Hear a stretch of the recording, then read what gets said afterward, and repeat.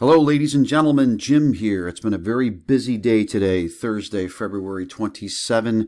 The stock market, the Dow Jones Industrial Average, has dropped 1,200 points, the largest single-day drop in history over COVID-19 fears. A tense situation right now between Russia and Turkey, with approximately 30 Turkish troops being killed in Russian airstrikes in Syria.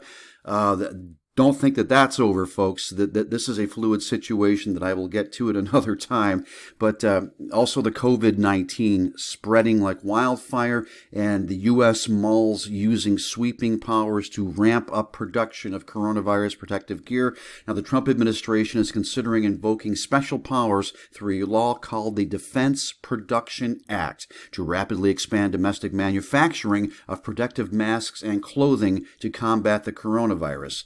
Now, this law was passed by Congress in 1950 at the outset of the Korean War, and it'd mark an escalation of the administration's response to the outbreak. And the law grants the president the power to expand industrial production of key materials or products for national security and other reasons. The biggest producers of face masks, for example, is 3M Corp and Honeywell International Inc. Now, HHS Secretary Alex Azar told lawmakers this week that the U.S. needs a stockpile of about 300 million N95 face masks and also gloves and bodysuits. So, again, this is what is known as the Defense Production Act to rapidly expand domestic manufacturing. The Trump administration may put this in place. I had never heard of this until today. Look into this more yourselves, folks. I will leave you a link to this. Please subscribe. Please give this video a thumbs up and a share.